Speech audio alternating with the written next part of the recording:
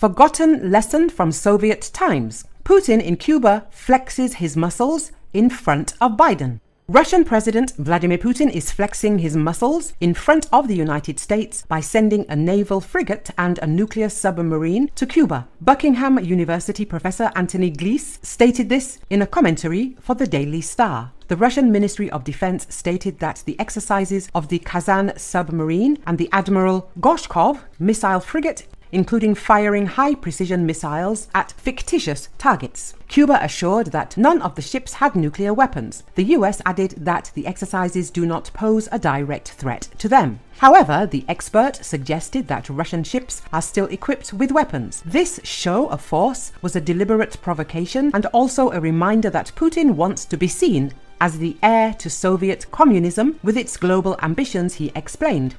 Gleese emphasized that Admiral Gorshkov is one of the most powerful ships of the Russian Navy. It carries the latest long-range surface-to-air missiles, surface-to-surface missiles, and advanced Russian anti-submarine weapons.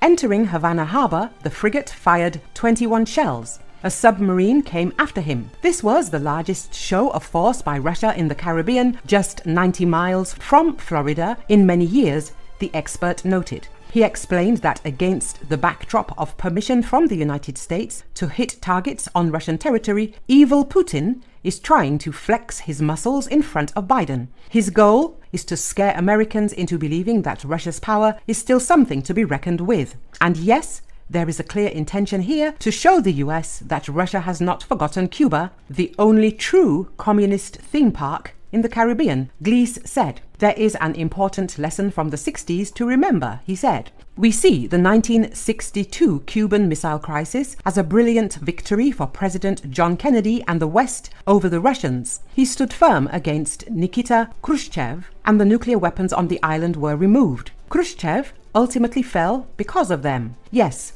Kennedy, in return, removed American nuclear weapons from bases in Turkey. But even in this case, the West, firmly united under the leadership of a powerful and decisive US president, struck the USSR, the expert explained. He suggested that Putin had forgotten this lesson from the past.